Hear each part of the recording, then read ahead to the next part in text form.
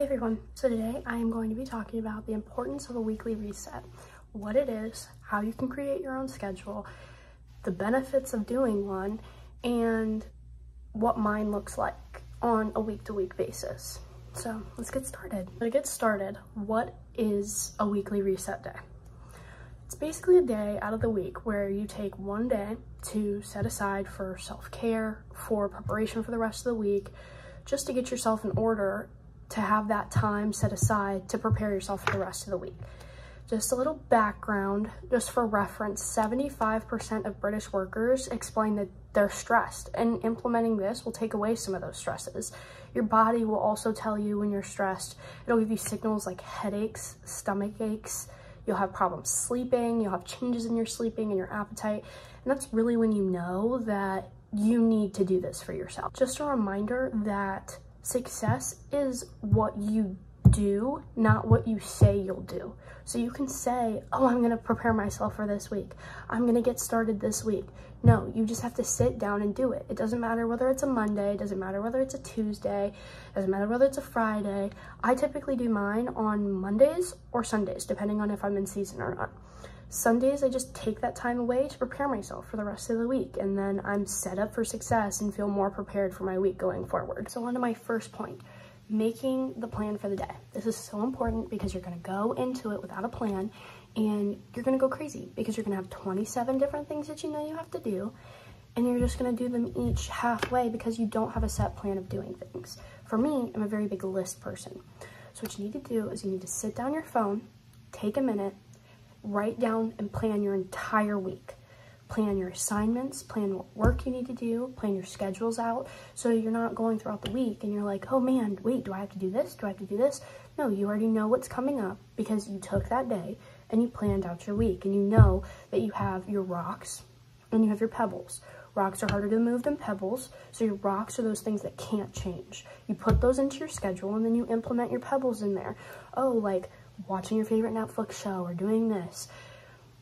Once you're done with that, you're gonna sit down, take a piece of paper, use your iPad, use your phone, something, and write down what you need to get done on that day. Whether it's cleaning, doing your laundry, going to the grocery store, planning your meals out for the week, doing homework, sitting down and relaxing, going on a hike, doing a whole bunch of different things. Everyone's day is going to look different, so make it your own. My second point is just get started.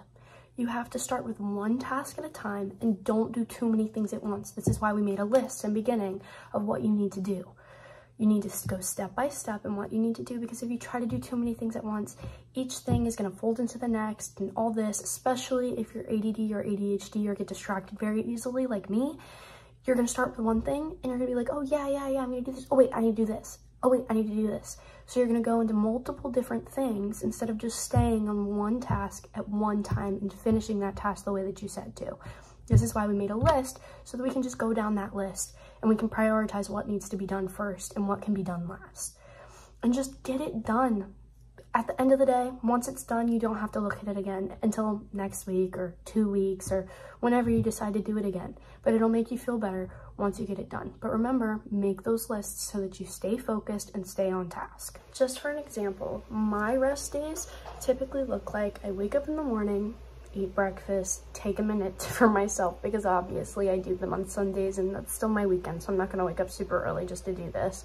And you don't have to. It can be like a half day thing. It doesn't have to be a whole day thing.